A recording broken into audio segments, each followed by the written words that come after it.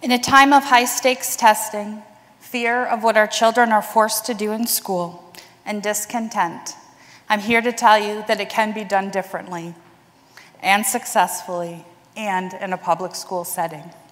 It's happening at the Lafayette Big Picture School, and it's been happening at the Lafayette Big Picture School since 2008.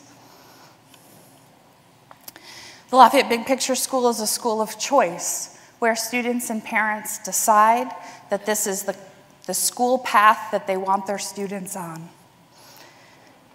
It's centered around 3 key tenets of relationship, relevance, and rigor. When these 3 tenets come together, we meet the sweet spot of pure and true and good education. Relationships. There's 4 key levels of relationships. The first is teacher to student. When a student is enrolled in the Big Picture School, they're assigned an advisor who is a certified teacher, but that teacher stays with them every day for their 4 years of high school. That teacher gets to know them and learn about them, their strengths, their weaknesses, what makes them tick. They're there to support them. The second layer of relationship is student to student. The student is added to an advisory with peers who will graduate at the same time. We start together and we finish together. The students support each other like a family. Family to school. We don't just enroll students, we enroll their families. Families are a key part of our school community. Families come in and make decisions about what their students will learn and how they'll learn and what they do. The 4th level of relationship is student to mentor. Students are paired with an adult mentor in the field, out of our school building, that is doing what the student is passionate about. The student learns not only the career, but also has a lifelong mentor to guide them on those bumpy roads. Our second R is relevance. We start where the students are at. So whether it's rap music or rockets or raising chickens, that's where we start. And we build an individualized, personalized plan for each one of our students. We ask them what they're interested in and what they're curious about. And the staff and the adults in our building are responsible for creating an educational plan for that student. We teach students how to ask questions and to dig deep into their curiosity. Rigor. Our students are required to meet the New York State learning requirements and testing requirements, but we really think these are minimum standards. We know our students can do more. Students are expected to dig deep into the topics that interest them. Our students attend college classes while still in high school. We have a relationship with Morrisville State College. Our kids go to college campus and sit in classes with older students, and they can experience and feel and know what it's like to be in college because they are in college. Our students give public exhibitions every 10 or 15 weeks. They have to stand in front of a panel and express and explain what they've learned, what they've done, what they haven't done. They have to do this in front of their peers, their parents, their advisor, their mentor, their principal, the board of education, and community members. Learning is real. It's not done on a worksheet. Students are tackling real-world problems, diving into real-world topics.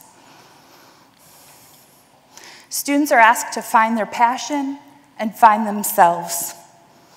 Students want to explore a topic. We ask them to commit to that path for about 10 weeks. After that 10-week time period, they can decide that they want to recommit to that path, or they can change paths. This young lady, she came to our school passionate and interested in piercing and tattooing. She then decided that cosmetology was something that she was really interested in. Then she explored baking. Then she explored event planning. She's graduated school, and she's now attending college, exploring hospitality management. I have another great story to share with you, and that's Gulla's story. When I first met Gulla, she was extremely, painfully shy. I mean, she didn't talk to anyone. Gulla was going to be retained in school again. To me, it wasn't acceptable. There was more to her story than just insubordination. Please enjoy Gulla's story. It's not easy to be this complicated, 'cause I lose my way, I change my mind, and I'm more recently jaded, or I'll be indecisive and always end up choosing the wrong thing. But I guarantee you'll never hear me say that all I want to home a family, a porch swing, 'cause I wanna be a pirate. It's one thing I decided, it's the only thing that could ever intrigue me. There's a starter in inside, and I guess I'll have to try it. Worst case, I'll get swallowed by the deep blue sea. There's no more trying to fight it, the pain I'll leave behind me, the sweet imperfections of a hot mess of the girl.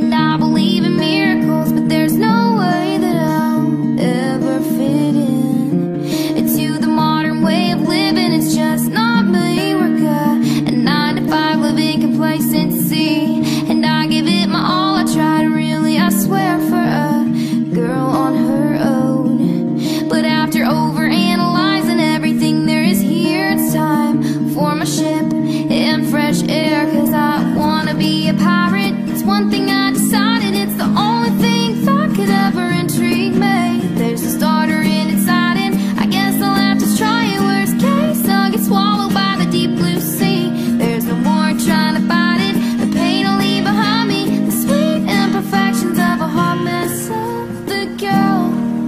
And if I know me like I think I know me, I'll try to bargain with myself. I'll tell myself it's really not that bad, and I'll try to stick it out a little longer in society. You never kill no one, but I can tell you it's a guarantee that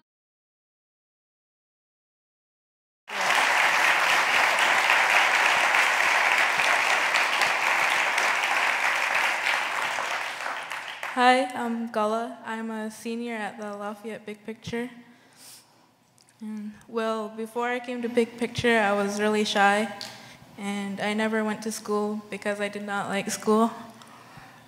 I didn't really like my teachers because I thought they were annoyed with me because I never talked. Whenever any of my teachers would try to talk to me, I would just sit there and not say a word. One of my teachers told me that I was going to fail, and I stopped going to school for a while. The day I returned to school, the school nurse told me that I was going to be going to Big Picture. She was getting all emotional with me, and I was like, what's this lady talking about? When I started at Big Picture, I was so nervous. They were talking about learning plans, internships, and workshops. I was so confused. I actually stopped going to school for a while because I didn't understand anything, and I didn't really want to try. Big Picture kept calling me and my dad. They kind of kept harassing us until I came back to school. My second year, I did awesome. There was a lot of support, and I figured it all out. Now I know I can do it. I have been interning with a home health aide for about a year now, and when I graduate, I want to go to nursing school. Without big picture, I most likely would have dropped out in 8th grade. I would have probably still have been shy and not be able to speak to you today.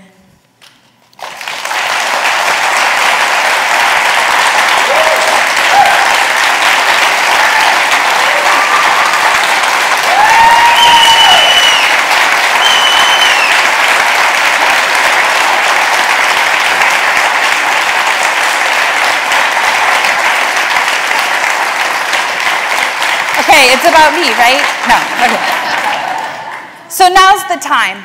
Now's the time to act. So I'm challenging you with 5 easy, well, not really easy, but definitely worth it, steps to take to bring big picture to your community, to your classrooms, to your workplace. The first is that believe learning can happen, and it can happen anywhere and everywhere. It does not have to happen within 4 walls of a school building or a workplace.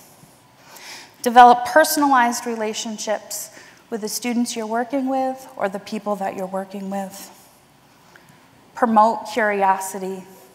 Ask questions. Ask people what they're interested in. Dig deep. Transform your classroom into a family. Introduce your students to the world. Go out, bring the world in. Introduce your students to many different people. Explore and share. Thank you.